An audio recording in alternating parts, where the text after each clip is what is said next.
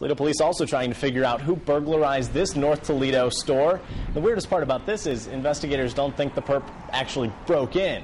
Instead, they think the suspect hid in the Rite Aid here at the corner of Manhattan and Stickney, waited for it to close, and then sometime Thursday night into Friday morning, took off with loot from the pharmacy counter. Now, officers didn't say specifically how much the burglar got away with, but they did refer to it as, quote, a large loss. If you've got information on either of these cases, call Crimestopper 419-255-1111.